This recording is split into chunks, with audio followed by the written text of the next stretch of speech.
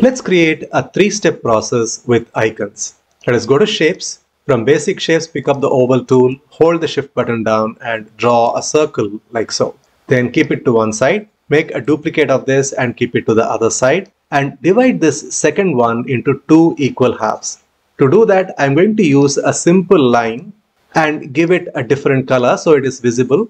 Select the circle and then the line and make sure that it is properly aligned to the center. Then using that as the guide, I'm going to draw a rectangle like so. And then select this circle, hold the Shift button down and select the rectangle and then say Shape Subtract. Now we have a perfect semicircle. We don't need this line anymore. Let me select this shape, go to Shape Fill, give it black color, Shape Outline, no outline. Then let us go to the previous one, go to Shape Fill, say no fill and Shape Outline, black color. Go to Shape Outline once again and increase the weight to around 2 1/4 points and then change the dashes to something like this, which is square dot. Now I'm going to place this right on top of the previous one and make sure that everything is properly aligned by going to Align Center, then press Ctrl G to create a group. Now I'm going to insert an icon here. So let us go to Insert, Icons. Since I'm using Microsoft 365, I have this option to use icons right away inside PowerPoint. You can choose whatever you want. Let me choose some random food and drinks kind of icon. Let me choose something like this and say Insert. Let us go to Graphics Outline and choose maybe some kind of a blue color like this as the outline. And I'm going to place this right above this. If you're interested, you can even add the graphic fill and use the same blue color. Then I'm going to write some text here. So let us go to the text box tool and then write.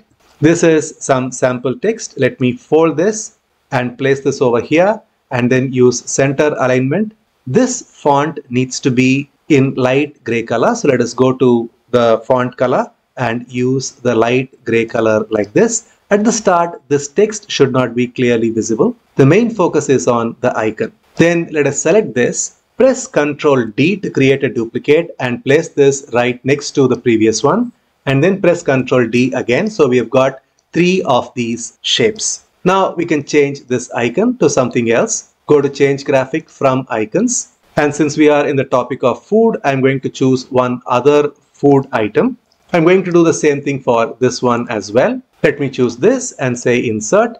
Now we've got 3 of these icons and the relevant text. Now I'm going to draw an arrow here. Let us go to Shapes. From Block Arrows, use this one called as Arrow Chevron and then draw the chevron shape like this. Press Ctrl D to create a duplicate and place it over here. You can give this any color you want. Maybe I can use the same blue color that I used earlier. Shape Outline, no outline. Now it is time for us to add some sweet animation. Let us select this group first. Then go to Animations and then choose a simple spin animation.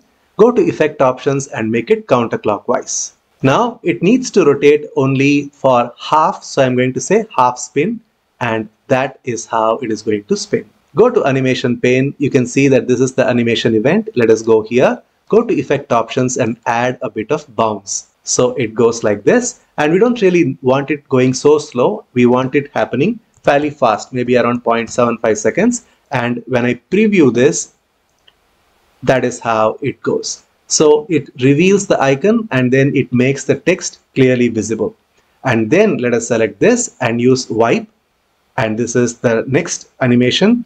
And right after that, we are going to have the exact animation as the previous one. So select this group, go to Spin Animation, make it counterclockwise and then half spin, change the duration to 0.75 seconds and then go to the animation event, Effect Options and say Bounce End and then let us have this happening after previous. So after the wipe animation which reveals the arrow, we are going to have this spinning. Then once again repeat the same thing, wipe and then we will have the same kind of animation which is spin, counterclockwise, half spin, 0.75 seconds and then we are going to have this as bounce end somewhere to the center and say OK and this happens after previous. Now let us go to slideshow and see our work in action. But before that, I am Ramgopal from presentationprocess.com. We help professionals like you create engaging presentations. Right off the gate, I only show these icons and give some kind of a hint about what I'm going to talk. Then on a click, I make the text easy for the audience to read, and I show that this is the first step of the process we are going to talk about.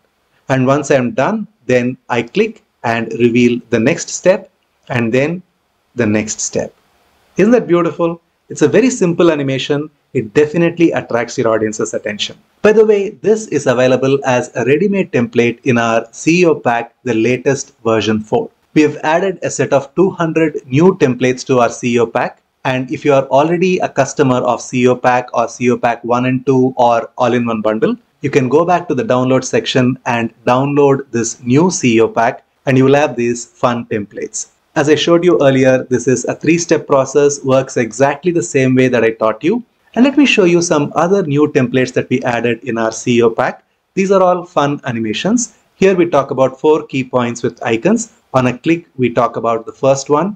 Once again, the same idea, we draw the viewer's attention to one point at a time on a click like this. Now, talking about drawing the viewer's attention, you can have it in a circular graphic as well.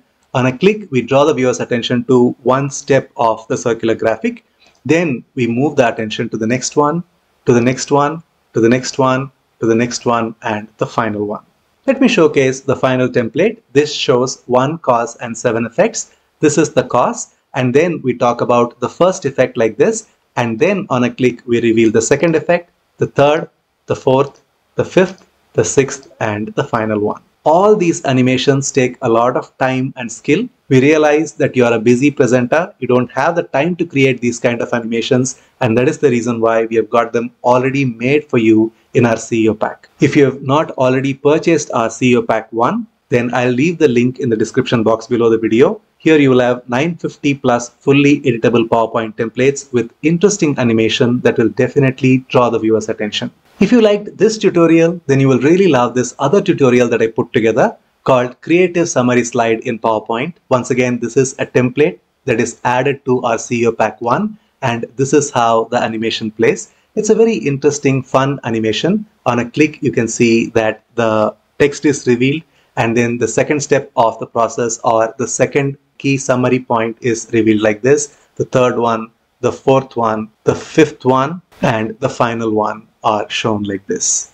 I will leave a link to this tutorial right now on your screen, so go ahead, watch that video next. I'll see you inside that video.